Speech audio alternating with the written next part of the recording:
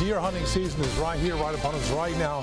Please be careful, just not with firearms, but with everything else as well, like ATVs. They're fun, but you know what? Not supposed to be on the road, although I see them on country roads all the time in East Texas. This past weekend, a person was killed in Alto riding an ATV, hit by a car. The driver, police say, never saw them. Hunting is great fun, enjoy, great memories, but please please follow the law, follow the rules, and be very careful. Your life depends on it.